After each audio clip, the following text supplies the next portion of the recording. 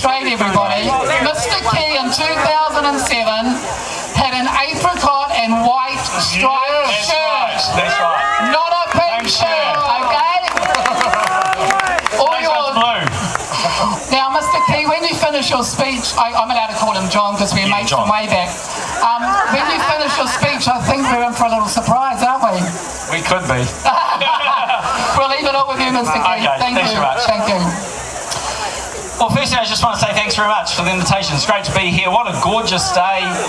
This is the 10th anniversary of today's event, and couldn't showcase it on a better time. I want to acknowledge my parliamentary colleagues that are here, Nikki Kay and Pansy Wong, who've been coming for years, so it's great to see you here.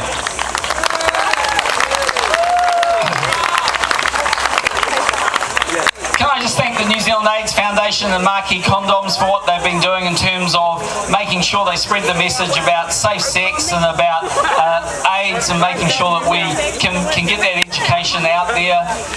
And it's really, really important that we take that matter seriously, and they're doing a fantastic job. Oh, too much, old baby. Last year when I was here, I just got up on the stage and said, look, if we win the election in 2009 or 2008 and I become Prime Minister, I want you to take some comfort from the fact that there aren't going to be a change in the laws. We're not going to go and erode any of the rights that you worked very hard for over the last decade, and I just want to make sure that you know that's the case.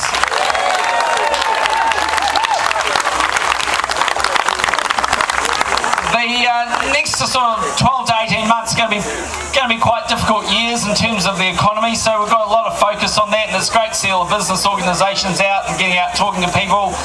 You know, there's a lot of small businesses out there that we need to give a helping hand to and make sure that they keep employing people, that they keep afloat, and that we can take the sort of compliance costs off them and take some of the extra tax burden off them. So we've been doing a lot of that in the last few weeks, and there'll be quite a lot more stuff to come.